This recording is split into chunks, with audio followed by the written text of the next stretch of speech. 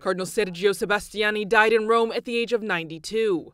He was a close collaborator of Pope John Paul II in the last period of his pontificate. The cardinal worked as a Vatican diplomat in Madagascar and Turkey, and later became the president of the Prefecture of the Economic Affairs of the Holy See in 1997. The funeral took place in St. Peter's Basilica, and several other cardinals and members of the Curia were in attendance. The Dean of the College of Cardinals, Giovanni Battista Re, presided over the Mass.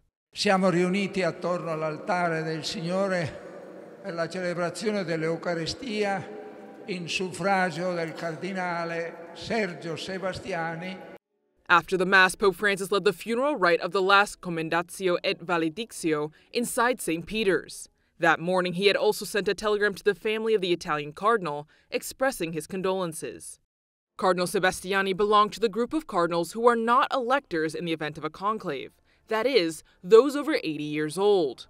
With his passing, the College of Cardinals will now have 240 members, 132 electors and 108 non-electors.